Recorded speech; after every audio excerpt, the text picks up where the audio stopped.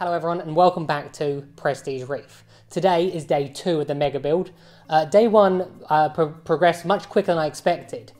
Day 2 there'll be a slight slowdown because the carpenter's not here today. However, there will be 2 carpenters here tomorrow. So I expect tomorrow will be the big day where we can see a big difference. The Polyp Pros are already here. They're currently outside working, and I'll take you to go speak to them in a minute. For those of you that didn't see my last video, I am building a small scale 4,000 litre coral farm in the UK. Now, the whole purpose of this build is to try to make sure everything is as simple as possible, because I already at the moment I have a full-time job, and I will be hopefully turning this into my full-time job. But during that transition period, I need to make this I need to make this as smooth as possible, as it will just be me running it. There's not a big update today at the beginning, because obviously a lot of it was shown last time. The one thing I would like to say is I just want to say a massive thank you to everyone that subscribed to the channel either before or obviously after last week's video, because there was a huge influx of subscribers. I got probably twice as many as usual so that I could hit the 40,000 subscriber mark. Which obviously we did, so thank you for that. I mean, if you want to help me get to the 50,000 subscriber mark, you can keep subscribing if you want.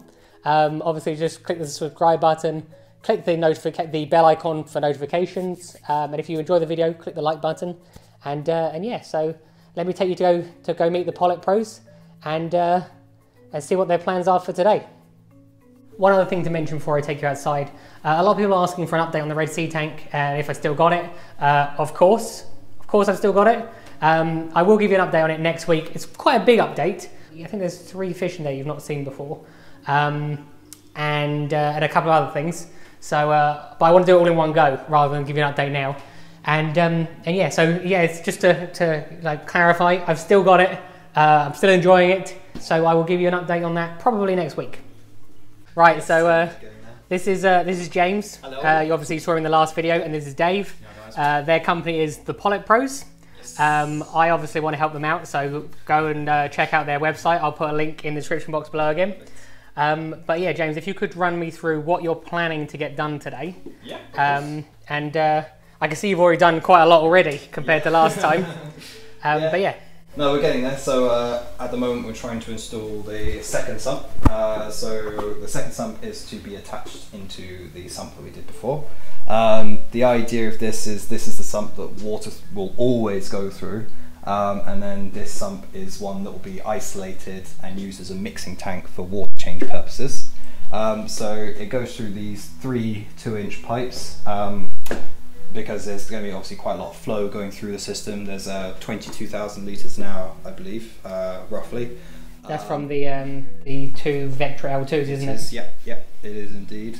So the idea is that it can cope gravity fed into this tank. And yeah, so our plan today is to try and get these all laid out, and then just before the stands hopefully get built tomorrow. And what are the 3 isolation things, or 4 isolation things for? Yeah, so the idea is that you open this bypass valve first, so it will bypass and then go to the 2 pumps which are over there.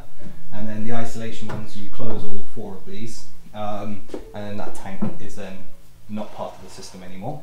Oh, so there's 3, it's the amount of water you can get through. It's not, yes. Not that each isolation valve does something specific. No, it's just, it has to be 3 because to maximise the amount of water flow that goes through from previous experience, it's better to have 3 there. We tried it with 2 once, but it still had different water heights. Okay, brilliant. And the other thing you're going to try and get done is the RO unit and the RO barrel, which is not here at the moment, but hopefully by the end of the day, some of that will be in. Oh, and there's one other thing that I wanted to show you as well. What's this? So we've 3D printed a pipe clip, and I know someone was before saying how we were going to attach it, but it's basically a clip which rests onto the fish tank, and then the pipe slots nicely into those 2 areas. Yeah, it's something we had in the works. Obviously we didn't get around to doing it last time. Obviously nothing's complete as of yet until it's all solved and welded together, but we're getting there. Yeah, it's moving along. It's moving along much quicker than I expected it to, if I'm honest. And Dave, you got anything to say? I thought I'd put you on camera. I'd put you on spot. I have got nothing to say. You have nothing to say. Other than let's just crack on. Crack on. Okay, I'll leave you alone. So, thank you very much. Cool. Perfect. Things have been going pretty smoothly so far. However, unfortunately, I have just discovered the first issue that we need to face. Basically, I ordered a hole saw to drill into the bottom of the RO container, and the connection on the bottom doesn't fit. So we need to find, and that needs to go in today, so the carbons can do their work tomorrow, which means I need to find one somewhere today. Something else I just noticed is that for the first time, like in a long time, I had a proper shave where I've got basically no beard. And I am so white that when I stand up against the walls, I'm basically camouflaged. So now you know why I always have like, you know, that homeless look. It's so that when I'm in my own house, people can see me. Let's see what I can go do about the hole saw. I got an idea. Right, so there's one person I can always rely on if ever there's an issue, and you've definitely met him before. So oh look at him. So 1 second. Yeah, nice hair. 1 sec. So you'll recognise him. Tim. I'm filming for the video. So. No, I'm filming the video. So, but yes. So, what we've come to pick up a 63mm saw. Yeah.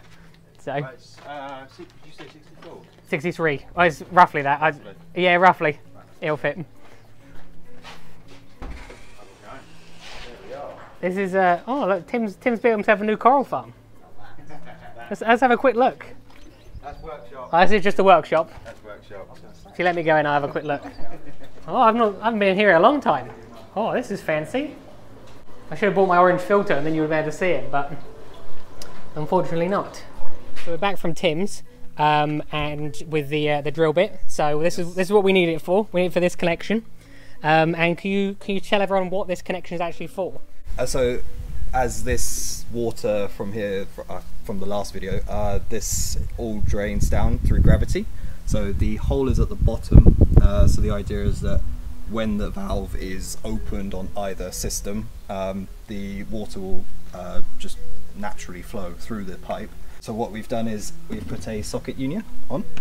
So the idea of this is that if it ever needs maintaining, or if it starts leaking for any random reason, or there's a hole that gets punctured, this can actually all be taken out by unthreading that, and then it can just be lifted out of place and taken away and replaced if necessary.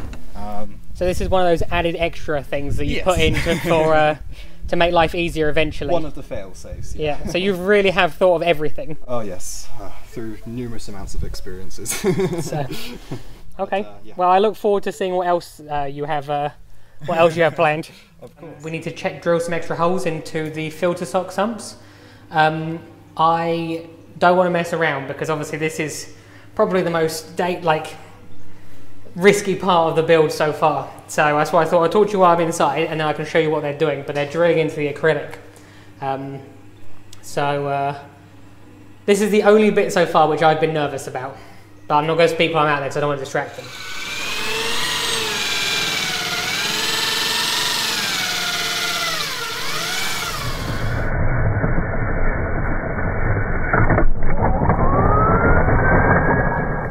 Just so everyone knows, James might have designed the system, but this piece of engineering, genius piece of engineering, the pipe that the water's running to, came from me. That's my contribution for the build.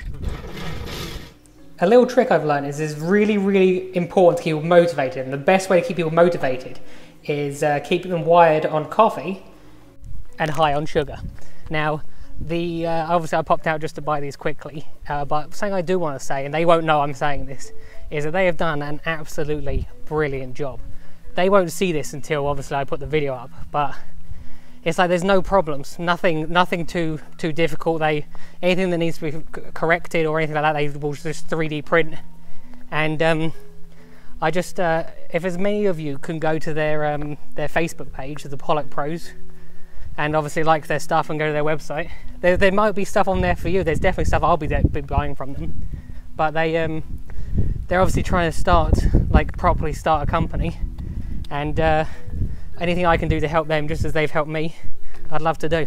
So yeah, if you could do that for me, that would be brilliant. I thought rather than ask James to go through everything that's been done today, it's been quite a long day. So, and there isn't actually a lot more to show you really visually.